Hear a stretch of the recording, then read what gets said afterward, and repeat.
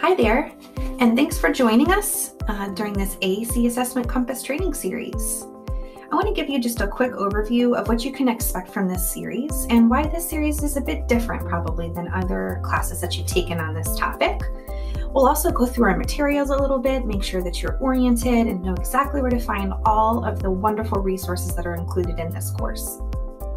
So, as the title tells you, the AAC Assessment Compass is a compass, and that means it's a framework. So this is not a cookie cutter cookbook approach by any means, but it's a framework that you can use to approach making decisions about AAC tools and strategies for the students that are already on your caseload or who may come to you for AAC services down the line.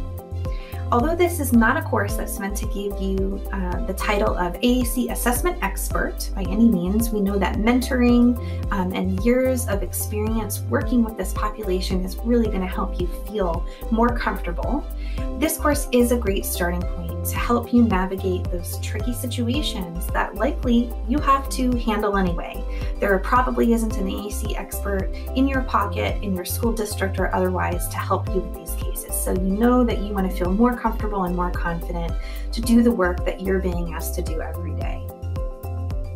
So the first part of our course is going to tackle functional communication assessment. And what that means is you're going to learn how to modify what you're already doing to assess speech and language and communication skills to account for the unique needs of children who have complex bodies, complex vision, complex sensory profiles, etc. In that course, you're going to learn about areas to assess and also ways to assess those areas, whether you're on site with the child or over a teletherapy platform. A little subset of that part of the course is going to teach you how to screen for vision and motor access needs. We're going to spend a lot of time in this training talking about AAC features, but focusing really on helping you make decisions for touchscreen or touch users. We realize that this class, even though it is super comprehensive, does not have the scope to help you understand how to attack access for every type of AAC user. We also recognize that being a part of an AAC team is essential for getting the access piece right for these kids with complex bodies and complex vision. So our AAC access screening portion of the course will give you some screening tools and some screening tips to help you figure out whether or not a particular child can be a touchscreen user in the short term or in the long term, and give you resources for ongoing learning and development and how to work with your team to figure out how to support those kids who may need more attention to their access. Moving on to part 2 of the class, we're going to talk about what AAC system features are and what exactly the feature matching process is. We're going to walk through how to match all of those skills and needs that you identified in your functional communication assessment to the features that are available and the tools that have those features currently available on the market. You'll learn a little bit about feature classes so that you can have the language that you need to approach your own research on what tools have those features that you need for your communicators. You're going to get tons of resources on AAC features, tons of resources on how to analyze apps and dedicated communication devices with a little bit more of a feature matching eye. Moving from feature matching, we're going to talk about system design, which also is system customization.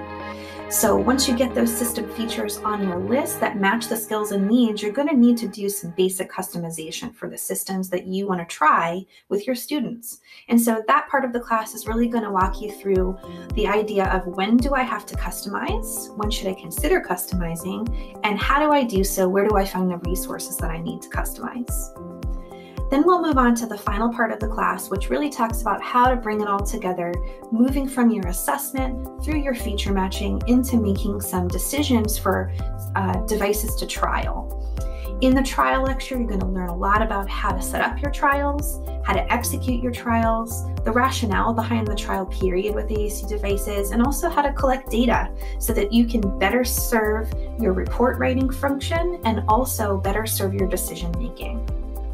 We'll talk a little bit at the end of the series about how to take all of the information you've gained in your AAC assessment and compose a report that informs your team and also helps you write the durable medical equipment recommendations that you'll need to get equipment paid for by an insurance provider or another private pay source or third-party pay source.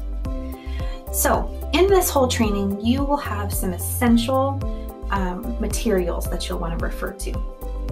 The first material that's available to you here in the classroom is the AAC Assessment Compass Field Guide.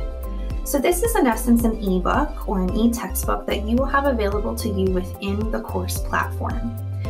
You can only use it within the course platform, but if you want to use it outside of that platform, you can go to our website and download it from our store. Within the class platform, however, you're going to be able to access your field guide, which has tons of information on the framework that you'll learn in the class, how to translate that framework into a session timeline. So when will I do these different activities in my AAC assessment sessions? And also all of these resources will be linked regarding chart review and assessment practices and tools for assessment and feature matching spreadsheets and all of that wonderful stuff that you're going to need when you get out there into the field and start doing some of this work. In your AAC Assessment Compass Field Guide, you're also going to have a template of the AAC Assessment Compass checklist. This checklist is something we're going to use throughout the course to go over a case study so that you can apply some of the learning that you're having in class to a realistic case study. We're also going to use this Compass checklist to help you think about how you're going to plan and execute your own AAC assessment sessions. So you get a template in your field guide. You can also have access to an editable template on our website. The last thing you're going to have available to you when you take this series is the slide handouts. You will have all of the handouts available to you for every class right in the classroom platform. These will be PDF versions of the handouts or SlideShare versions of the handouts that you can use to follow along with me during class and also print out so that you can take notes. All right, so we've gone through a little bit of the overview of the series. I hope you'll find all of your materials that you need.